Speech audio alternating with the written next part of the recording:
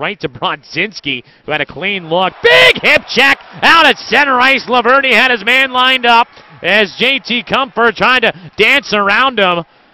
That was an old school hit check. Rob Blake-esque, just lined him up and smushed him against the half wall.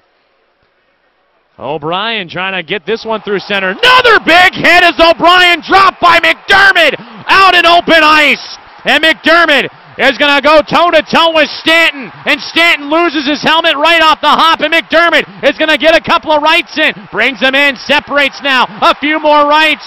And continues to wail over top of Stanton. MacDermid, no mercy on the back of the head of Stanton. And he just lets go. He's had enough.